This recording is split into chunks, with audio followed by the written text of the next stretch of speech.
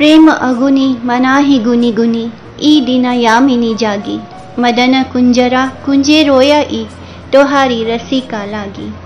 He burns in the flames of love, thinking and thinking of a proud jealous anger. He stays awake all day and all night, although he is like Kamdeva's wild elephant. Now he sits in the forest, thinks of you and weeps. दिल पे हर जफा देख ली, बेअसर दुआ देख ली, कुछ किया न दिल का ख्याल, जा तेरी वफा देख ली।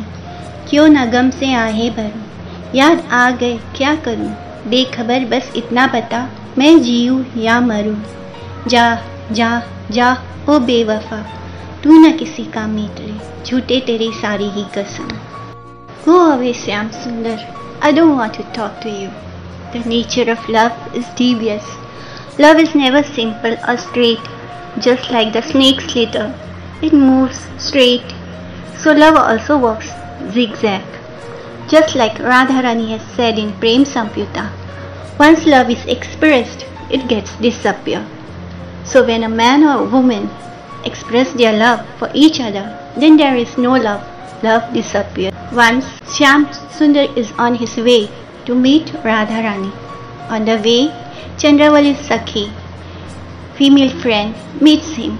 The Sakhi says, "Oh Krishna, please come with me to Chandravali's kunja. She is so desperate to meet you. In your separation, her condition is very bad." Pleading in such a way, the Sakhi holding his hand took Krishna forcefully to Chandravali's kunja. Krishna spent his time with her, having fun, taking food and humorous talk with her. Krishna could not realize that whole day has gone and now it's evening. Radharani has a pair of parrots named Sukh and Sari. When they were flying their way to Radharani in evening, they happened to see Krishna with Chandravali jokingly enjoying. So they reported this to Radharani. Sukha and Sari keep eye on everything in Vrindavan and report this to Radharani.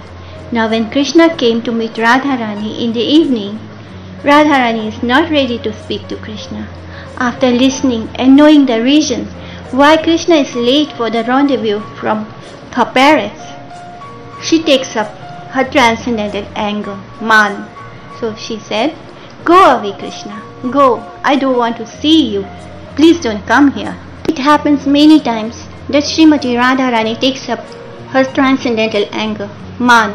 She becomes angry with Krishna, sometimes for some reason and sometimes without any reason, that she may increase the intensity of love more and more in the heart of Krishna. Ahituki, anger with cause, and ahituki, anger without any cause. This transcendental anger of Radharani is to serve Krishna. Her sole happiness is in the happiness of her beloved. Krishna desires that he becomes completely controlled by Radharani's love. And to increase this intensity of love in Krishna, Radharani gets transcendently angry, which is called maan.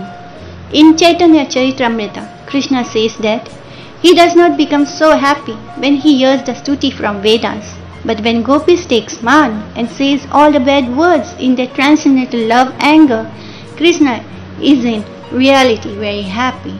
So, to control Krishna by her love, Radharani takes her maan. Hare Krishna. Jai Srila Prabhupada. Jai Srila Gurudev.